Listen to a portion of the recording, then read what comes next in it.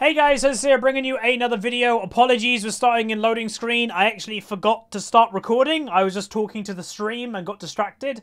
But yeah, I just thought we'd start here now and let's go into the loading screen to show the stats. And we're also in game. So pause the video if you want to see it in more detail. But just to explain, I think a basic mistake happened. Thresher's got teleport and Grass the Undying. So potentially he played something last game and didn't change his runes and stuff. But yeah, if you want to see more of that, pause it. If not, let's get into the game. So we're playing Malzahar again. I know some people are a bit on the fence about him. The basic principle is I blind picked. The enemy mid laner was their last pick, so I don't know why. I don't know who I was against, so Malzahar's relatively safe. But the Twitch chat has told me that apparently Kassadin is very strong at the moment. We don't know how many of them. They're all in there.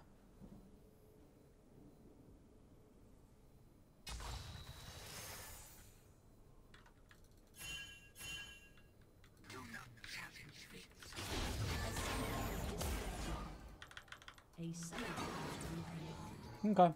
Minions have spawned. Bum, bum, bum, bum. Yeah, no, there are some cringy people that have like the L9 or whatever. The really cringy man baby people. Like, I don't know, like, I presume no one in my audience finds those people interesting at all. I just find them the most cringy people. But anyway, Ni Z Ras just subscribed. Thanks, man. Welcome, welcome. Okay, that was a weird attempted invade because they invaded without Thresh, by the way, who is, you know, a lot of the reason, you know, the reason why you invade, like his hook, and they didn't actually have him with them. So that's a bit weird. But I guess, like, if I had to guess who wanted to invade, I'm going to say the Draven. Dravens are always crazy aggro. Yeah, L9 or something, like, they're a group of, like, you know, teenagers and, you know, younger adults who are, like, really cringy people who make multiple accounts and boost people and like being toxic, like... I don't know. I just find it really sad. Like, it's the type of thing that when you're, like, you know, in 10 years' time, I'm hoping they'll look back and kind of go, God, I was an awful person. But they probably won't. Because it's just quality of person. Nice damage. I really could do... Ah, I shouldn't have stopped. Really could do with level 3.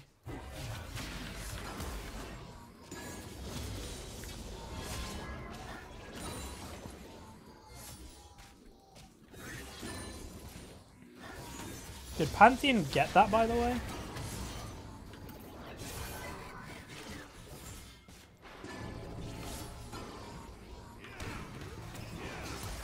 That was a really good silence, if I do say so myself.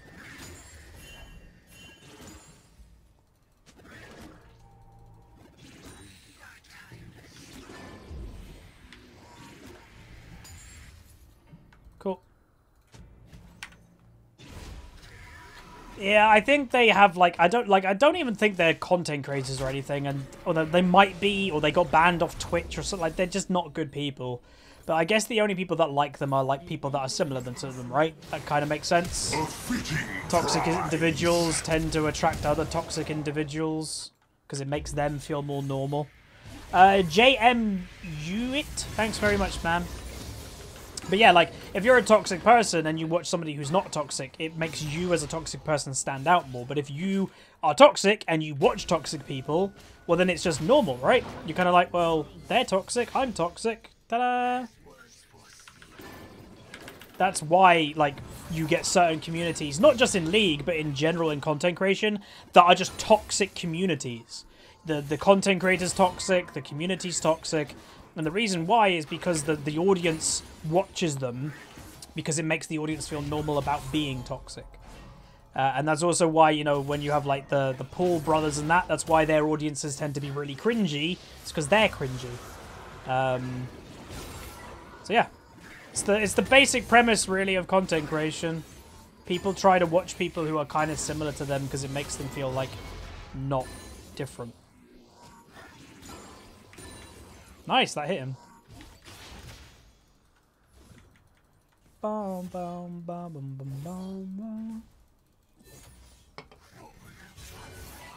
Oh, just as an announcement, by the way, because I didn't have time to do it before holiday, all the t-shirt stuff that was supposed to be done a while back, apologies it wasn't done earlier, but that will be done in like the next week or so. I have chosen who's basically won. We're probably going to be trying to do about 2 or 3 shirt designs, so that means 2 or 3 people are going to be sent stuff. God,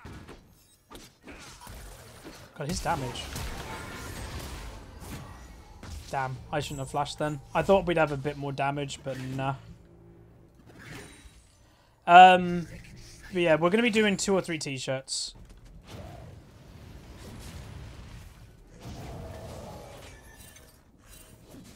Okay, surviving that was good.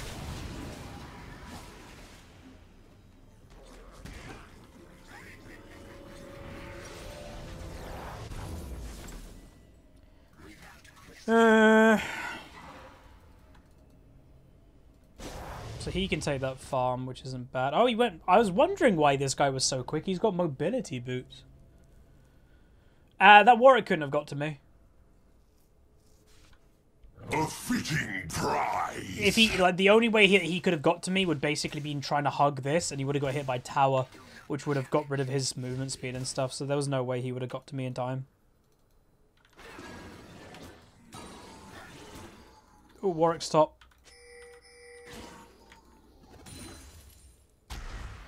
Again, they've got to be careful of that 2v2, surprisingly. Because you have to argue that Teemo obviously does more damage than a Maokai.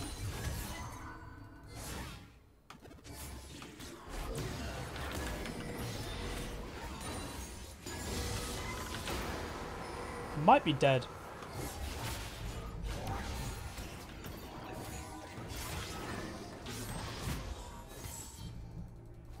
Holy Jesus. He does that. By the way, that guy does a lot of damage. Go, Pantheon, give me an assist. Let's go, dude. Yeah. Okay, I'm going to be honest. That would that's borderline tilting for that Kassadin. I survive on very little health, and then he gets killed, and I get an assist. I don't even remember. Did I go... Nah, I didn't go the shield. I went mana flow. Also, bot lane's going really well, kinda. Like, Trista's died once earlier, but Brand's got 2 kills. Both on the Thresh, unfortunately, none on the Draven. But you have to remember, the Thresh has got Grasp the Undying and Teleport. So really, in the 2v2, my bot lane should have advantage in lane. Because, you know, Grasp isn't really going to do much for a Thresh, nor is Teleport when you're actually fighting people.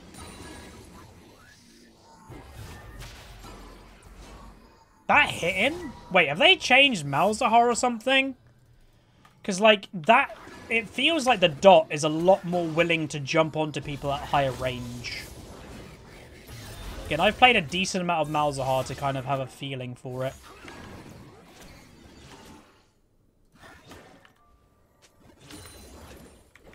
What's happened in bot lane, by the way? Like, she was complimenting him.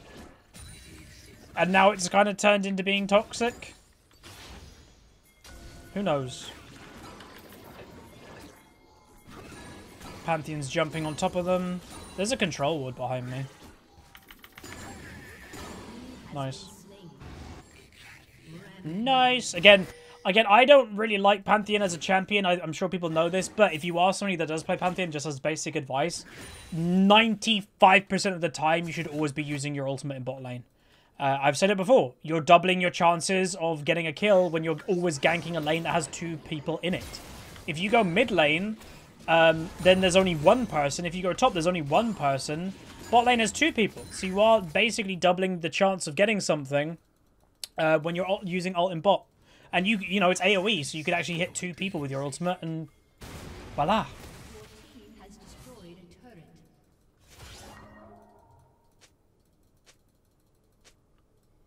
Did we get first blood tower? I think we did. Yeah, we did. Nice.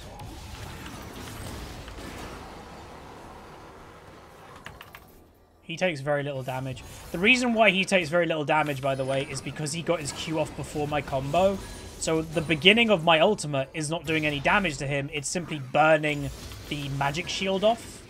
So that's why it's pretty damn effective. It's like, oh, okay. Okay, Infernal's coming up really soon. Do you want me to stay? Make it look normal.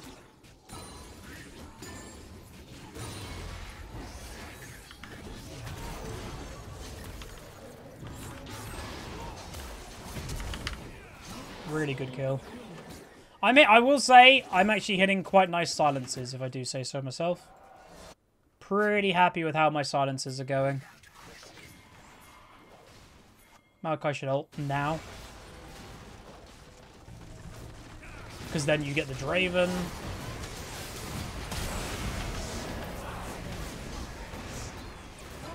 Lovely. And by the way, our Brand is holding off a Teemo. I'm hoping he just doesn't die. But it looks like he's going to die. Unless he can get that stun.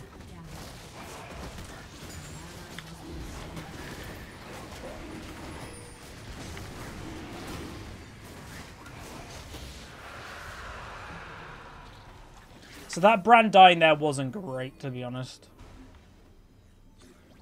Okay.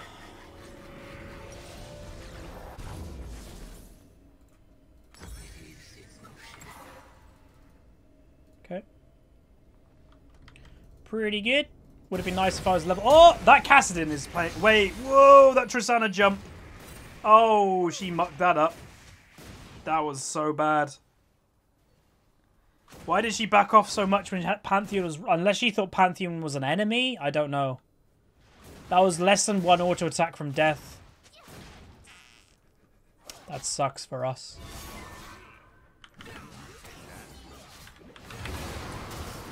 You can't position like that and think you're going to get away with it, Thresh. There is no way I'm letting you live when you do that.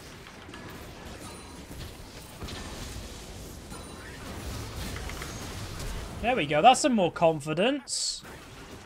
There, that's better. Like, the difference of... If you can just see, the difference between the confidence levels of here, she jumped away from a free kill, to there, going in under a tower. Like, it's like different players. Like, obviously, the Brand is saying it in a bit more of a different way.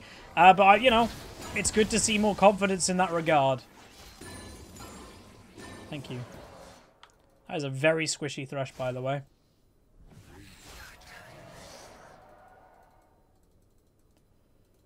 If I get E and a Q on him, he's dead. What are you doing? Kinda looks like this guy might be type raging.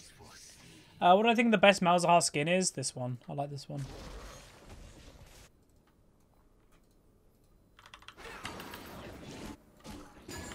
I think it's called Battle Boss. I always think it's arcade, but it's not.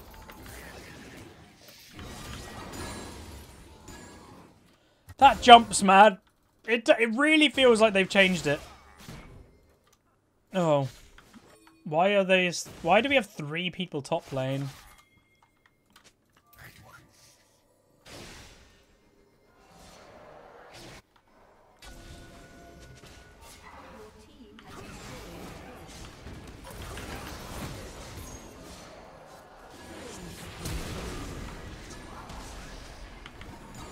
This is a weird game.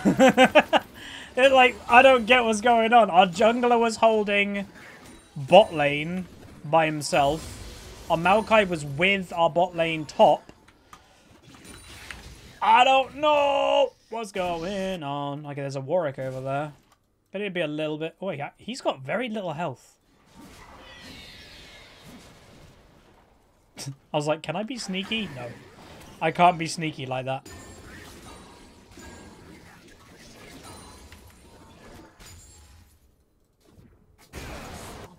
This Kassadin is playing really bad.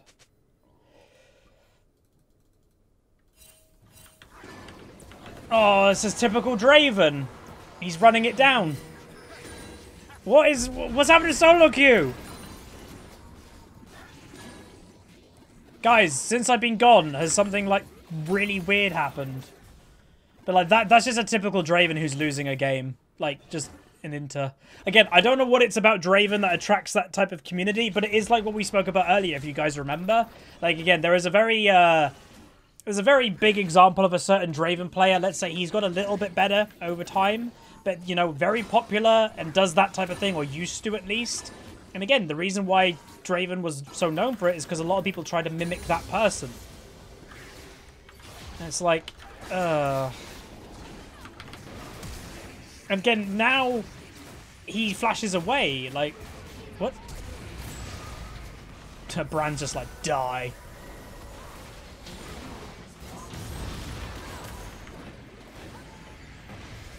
This is such a weird game.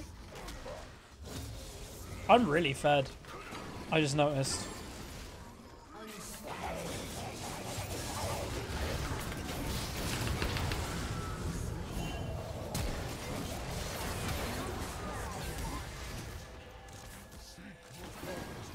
Kind of want to go back. I've got 3,000 gold.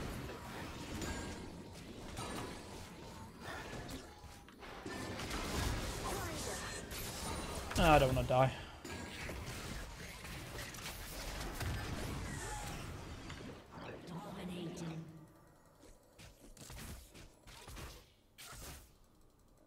Pantheon should get him.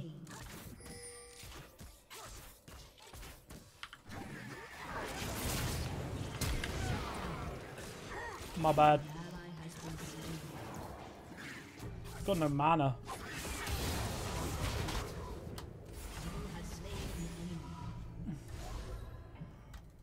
That Kassadin really wants me, by the way. I'm presuming that there's no shrooms in this lane because Teemo has not been bot lane.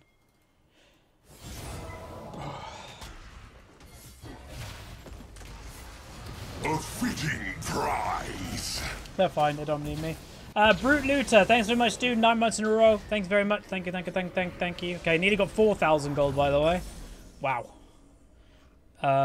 Boom. That purchase. Holy moly. Let's see what happens if I do this. Will the Draven stand his ground and just die to me for free? Yeah. That's the answer to that question. I hate when people try like that. Like, again, I'm going to upload it because it's worth showing. One, people like I have fun, good games. You know, I don't really like uploading stop losses, but stop wins are a little bit different because at least they are a happy tone. But it's also an important lesson to show that these games happen in Diamond. So if you're a lower rated individual who thinks you're above like losing in stomps, well, you're not. Challenger players stomp and get stomped as well. And Diamond they do too. But yeah, we are really, really fed. Again, Malzahar, good choice. More basic. I'm getting easing myself back into the game. And I don't want to play anything kind of crazy mechanical, really, until like I'm kind of warmed back up.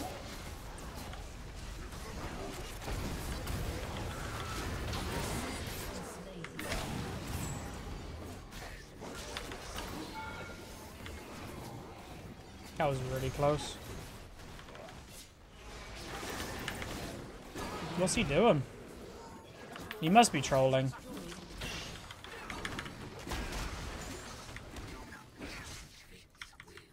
Yeah, very nice game. I'm happy. Oh, there was a Kassadin behind us. So just to point out, 071907. Eesh. Like, I'm going to say it. I normally would never say it, but I actually do feel sorry for the Teemo. Like, I don't, because he picked Teemo, but he isn't playing bad enough to, like, warrant this defeat.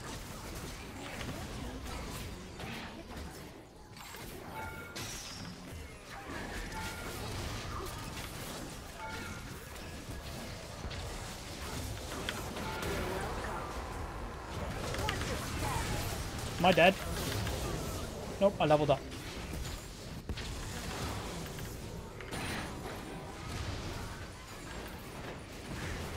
Oh my god, I can't believe I really don't want to die, guys. I don't want to die, but I still need to get involved because I'm really fed. Thanks so much for the 100 bits, Burzy RC. Thank you. We're so fed. Again, pointing out something that some people still to this day comment on YouTube videos. A lot of people always say when you're on the tower, this pop potions. It's a myth. They don't actually do anything. You can't actually have a potion while you're on God Tower. You saw there, I was popping it, it disappeared straight away. So I just thought I'd kind of say that in the video because I don't think I've ever mentioned it before. But yeah, it doesn't actually work. So that's why you don't see people popping stuff on the God Tower. That was a Draven ult.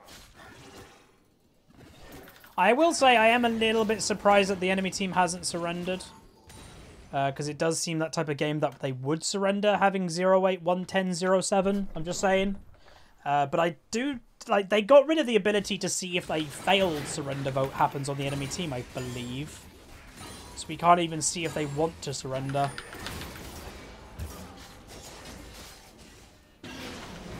Oh. Well, now they did. We got one last kill before the game ended. So that was cool. Alright, so I don't remember how many kills we landed at the end of the game, so we'll check. I'll give it to the Pantheon. He got me snowballing at the beginning of the game, so that was really good by him. So we gained 16, which isn't that much, so that's a bit of a bummer. But we go 8, 0, 11, 170 farm, which is also the most farm in the game. We get a solid S, and then damage done, we do the most damage. So overall, like, you pretty much can call this the perfect Malzahar game. When you actually add it all up, we don't die. We go 808. We go legendary. We get the most farm in the game. You get an S, and we do the most damage. Like, it was just a perfect game of solo queue. So that's pretty legit. On the damage wise, by the way, look at the Warwick's damage. That guy had a really bad game. Which again, we all have bad games. You just can't let them get that bad. But yeah, hopefully you guys enjoyed though. Again. Hopefully, you know, it's a bit of a difference in commentary. You know, I'm a bit more upbeat. I kind of feel it in myself, even in the losses and stuff. But that's probably going to be me done in this little recording session. We played 3 games today. It's the last 3 episodes you saw. 2 wins, 1 loss. So I'm pretty actually happy about that. If we keep that up, you know, that's a 66% win rate. And then we'll climb. Like, it's that simple. So hopefully we'll keep going with that. If you guys are enjoying the video, throw a like on them. Let me know in the comments what champions you want to see in the upcoming couple of weeks. And I'll see you guys next time. See ya.